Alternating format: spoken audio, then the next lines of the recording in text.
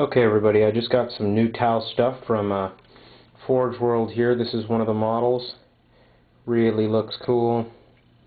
I can't wait to get started on him. He's a lot of pieces. This is the full model, what he looks like. But they also include a schematic of all the pieces, which I thought was pretty cool. And I didn't know this. They don't actually advertise it, but it comes with 3 different heads.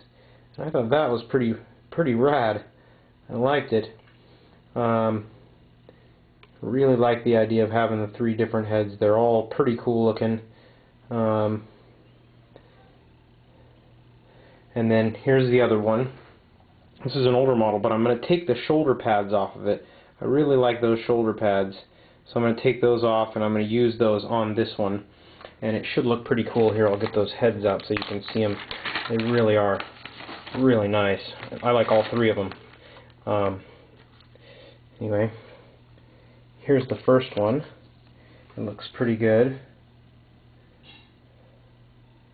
That's the first one. I think that's the middle one right there. But actually it looks pretty cool. It's a really nice head. Looks really good on the body. Here's another one. This is one that's not on the forgeworld site actually, but it's still a pretty cool looking head. I like it. Looks cool from all angles. It's pretty neat. And then there's a third, and the third one's I think my favorite. And this is that one. It looks pretty cool. I really like that head. That's a cool looking head. But on the body it looks exceptionally cool. And then I'm going to use these shoulder pads for it instead of those rounded ones. These are actually the ones that it comes with. I don't really care for those though, so I'm going to use those square ones. And then this is the body. It looks pretty nice. And then you put one of these heads on. This is the head that I like the least, and it actually looks pretty cool, and I like it. So this is what it looks like here. Oh, hold on. Maybe I can get it. I think I might even magnetize it and make it interchangeable just because I want to be able to switch them out, you know.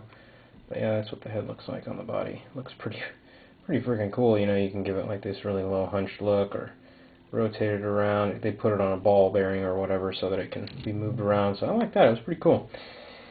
Anyway, that's it for the towel so far. I'll let you know. I'll probably post another video when I get the whole thing going and painted and such. So anyway, thanks a lot for watching, everybody.